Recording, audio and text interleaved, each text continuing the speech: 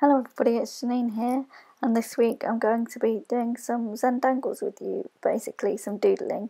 Anyway, this is the paper that I'm going to be using, this mixed media paper, but we're not going to be adding any water, so feel free to use what paper you like. And here I'm using a light switch cover to do some, to get some right angles, but feel free to use a ruler. And now I'm going over those with a fine liner. And now I'm going to add in a positive word, and I'm going to use the word peace, and I'm using a pencil to do that, just to get my lettering how I would like, and now I'm going to go over it with a blue fine liner, but feel free to use whatever word you'd like, and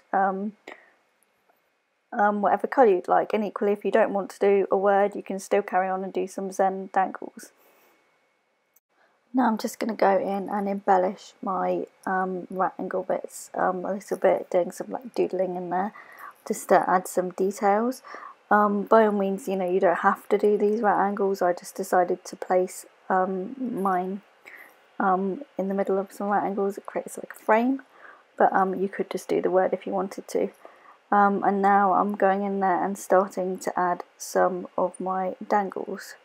So dangles are basically just like lines, and you kind of add like little, maybe like beads or different dangly bits of them. Sorry, it's difficult to see from the camera angle what I'm doing, but I move my hand periodically so you can see. So yeah, I'm just doing my dangles hanging off the word peace, but if you didn't feel like you wanted to do a word, you could just draw a line with a ruler and do some dangles off of the line. But I think it's quite nice to go in there with a nice positive word and get us into thinking positively and doing some nice calming doodling. I have another Zen dangles video, so I'll try and remember to link that. So the dangles can be all kinds of things, like I've done a heart there, I've done some swirls, little kind of dots as like beads. I think you'll see I'm doing a star coming up soon, yeah, there, and I've done some little like dangly bits coming off the star with some little kind of dotty sort of beads, and now I'm just going in and embellishing the corner on this side. Now I've chosen to keep to a very limited colour palette, and I'm using black and blue fine liners, and I think that colour combination works quite well. I chose blue because I find it quite a nice peaceful colour, but you know, use whatever colours you'd like, and if you're doing a different word you may feel that other colours are more appropriate to that word, so you know, this is just to give you some ideas. And on the ideas front, I thought I'd think of some other like positive words that you may want to do. Maybe you could do hope, joy, happiness, faith, believe. There's lots of different words you could do. There's just a few there to get you thinking. And try not to worry about your handwriting. I don't really like my handwriting, but you know, this is just not for anything important. It's just a nice relaxing process, so try and treat it like that and just enjoy the process. But if the writing really does worry you, you know, as I said, you don't even need to do a word, but if you want to, you could type a word and print it off, and you can choose whatever font you'd like. And if you're just using fine liners, that would work fine on printer paper, but nowadays some printers will take thicker, but as I say, this would work fine on printer paper.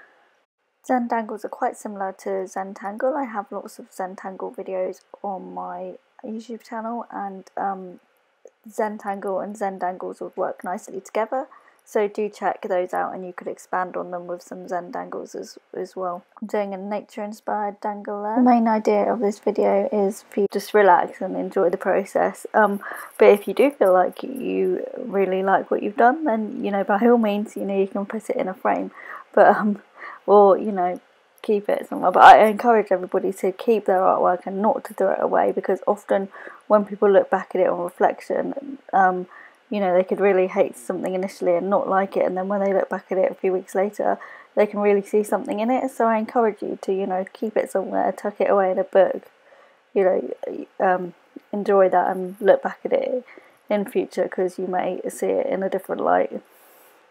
And don't put pressure on yourself thinking, you know, this has to go in a frame and this has to be an amazing piece of art, because yeah, the main idea is to just relax. I can't stress that enough. So yeah, please do relax and enjoy the process.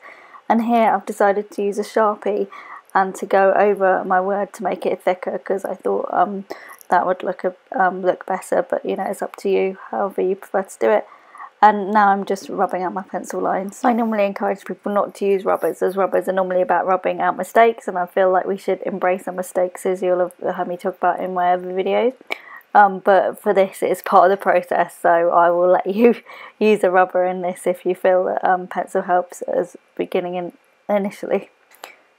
And here is the final piece. I hope you've enjoyed doodling along with me to some positive words, and I hope that you've enjoyed the video, and please do like it and subscribe.